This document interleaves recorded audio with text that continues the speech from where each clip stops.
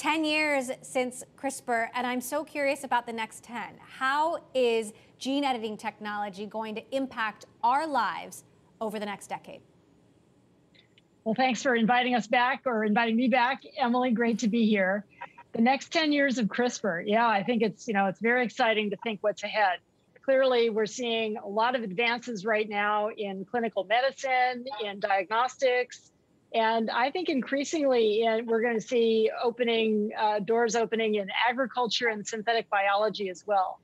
I'm very excited about the ways that genome editing is going to intersect with computer science and artificial intelligence in ways that are hard to imagine. So I think increasingly in 10 years, we'll see CRISPR woven into many aspects of our daily lives. Marty, Jennifer's expertise is obviously unparalleled. How do you hope having her on board will help guide and inform your investment decisions? Well, Emily, at Sixth Street, we've been very successful in the past in our thematic investing. So, and a theme would not be long, short equity. A theme would be the convergence of healthcare and data, and to be a credible partner and to take full advantage of the flexibility that our investors give us with their capital. We need deep expertise in the field, and that's going to make us better investors as well as better partners to the management team. And so with Dr. Doudna's unparalleled expertise, this is a magnificent golden age of biology that is dawning, and we're thrilled to be collaborating with her. So, Jennifer, what does the commercialization of CRISPR look like to you? What sort of business, company, investment opportunities do you see that have potential? It's interesting, Emily. I think the technology today is at a point where its demonstrated potential is vast, and we're poised at a time when increasingly we'll see opportunities for real-world applications of CRISPR. And I think it's incredibly important to make that possible with appropriate investment. Couldn't imagine a better partner than Sixth Street.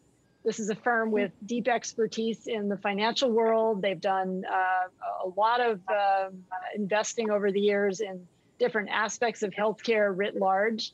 And with Marty's expertise in computer science and data analysis, it's going to be a really exciting opportunity to make sure that opportunities that have to do with genetics and genome editing are appropriately capitalized.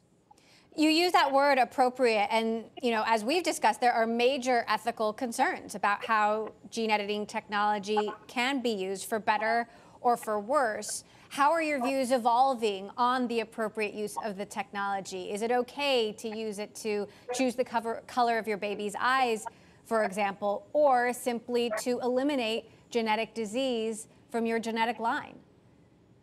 As you know, Emily, I've been involved for several years in the global discussion around the ethics of CRISPR. I think that's incredibly important as the technology advances.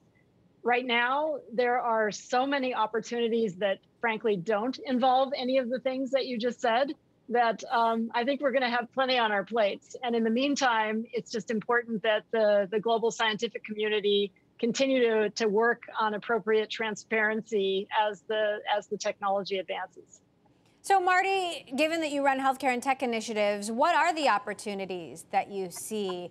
What are you most excited about in terms of the implementation of this technology?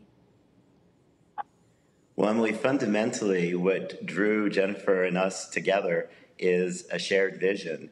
In one of our early conversations, I remember back over the summer and in the fall, Jennifer and I just got incredibly excited about this convergence of computer science and biology. I feel like I've been waiting for this all my life. I majored in biochemistry because a professor told me that the future of biology was computational. I worked on artificial intelligence in medicine 30 years ago. The computers just weren't fast enough.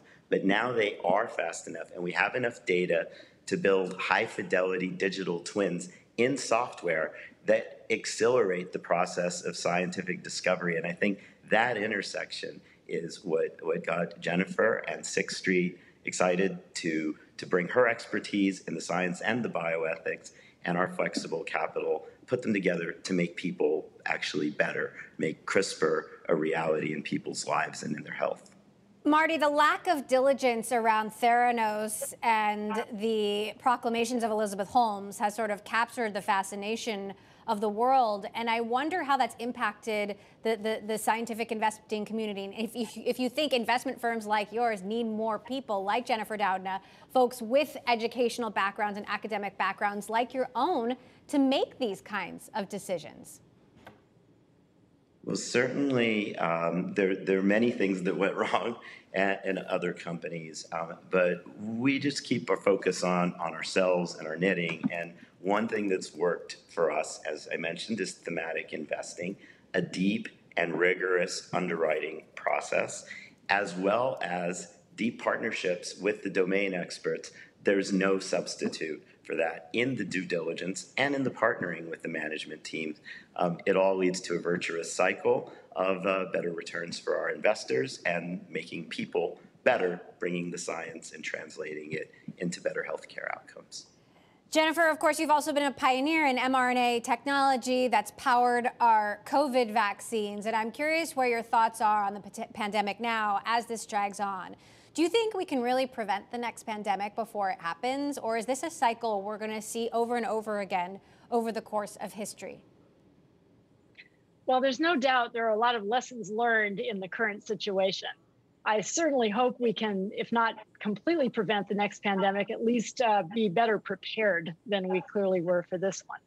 Honestly, the combination of innovation, investment in fundamental science that went on over decades to bring about the mRNA vaccines that many have benefited from is a wonderful example of how science steps up. And I just think we need to continue to invest in that kind of fundamental innovative work that's going to prepare us for the future, whatever it brings.